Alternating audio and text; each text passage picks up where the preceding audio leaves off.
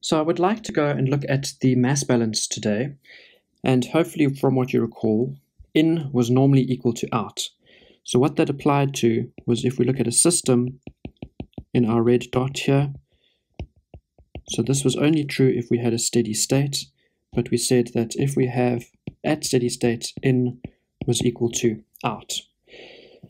However, it was possible to have some sort of generation or consumption in the system, and the way that that might have happened is that our in term might have been a mixture of different chemicals, and when we come in, we have a reacting unit, we then have a separation unit of sorts, we might have a purge, we might not, we have recycle, and then we come out. So if we have that sort of system, we could have had a generation term. So then we have in plus generation is equal to out. Or we could have had some chemical that's going in that's getting consumed by that reaction. So we could have said in plus generation is equal to out, as well as that consumption. So the consumption is something that's being lost. So that means that it's the same as something going out. So what I want to do with this equation today is I want to start grouping it and getting it into a better or a more mathematical form. So what I want to start by doing is I want to take this generation term and this consumption term and lump the two of these together so that we don't have two terms and just have a change.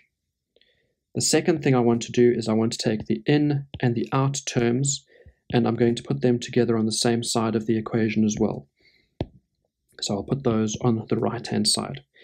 So in, I'm moving to the right-hand side and I'm leaving as a positive.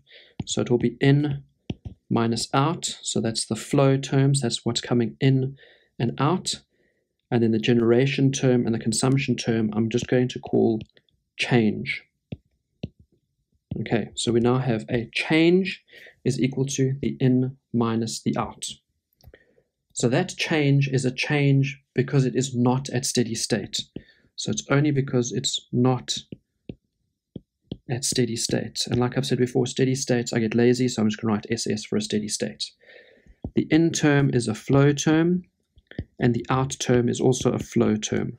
So that's the actual streams coming in. So because of that, I'm going to call them the mass flow.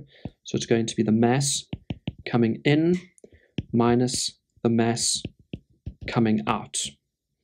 And then we have a change because it's not at steady state. That change is the change inside the system. So the generation and consumption, let's just scroll back up again, is what's happening inside our black box or our system. So that change I'm just going to call a delta, and that is still a mass, so it's going to be the change in mass. The change in mass inside the system is now equal to the mass in minus the mass out. Mathematically, that change we would rather write as a change at delta mass, and steady state we said refers to time, so it's the change in mass over a change in time is equal to the mass that comes in minus the mass that goes out. However, I didn't say how many streams go in or how many streams go out.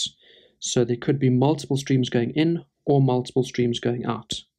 So I now want to rewrite that as dm dt is equal to, and I'm going to refer to that as mass of I. So I don't know whether it's in or out yet, and we're going to refer to that, and that's a summation term that I've drawn the badly there. For I is equal to 1 to I is equal to n. For I is equal to a stream where I is going to be positive if it's an incoming stream, and I is going to be negative if it's an outgoing stream. So that's just simply the in versus the out. So writing that neatly, from now on, if we refer to a mass balance, please can you use dm dt is equal to the sum for mi for I is equal to 1 to n as our one and only form of the mass balance. So now if we are looking at how to use this equation in any of our examples, we are always going to start with dm dt is equal to the sum for I is equal to 1 to n, so n is the number of streams of mi. So the first question we want to know is this system at steady state or not?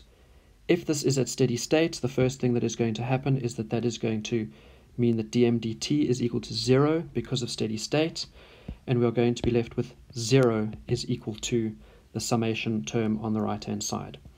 The next thing to check is how many streams are there. Is it 1, 2, 3, 4, 5? So you're going to have stream 1, stream 2, stream 3, 4, 5, and onwards. And if there are streams coming in, it's going to be plus, and if there are streams going out, it is then going to be minus. If you are not at steady state, so the other option is then we're going to have dm dt is equal to the sum for I is equal to 1 to n for the mi term. If you are not at steady state, so that means that you might have, like we had in that one example, of ink flowing into a bath, or ink in the bath and the water flowing in, so the concentration of ink changes. This first term does not disappear, so you have to leave that term in. So you leave that as dm dt, and then the same thing happens on the right. How many terms are going in? Let's just say there are only 2, so there's 1 going in and 1 going out, and again you use a positive or a negative sign to indicate what goes in versus what goes out.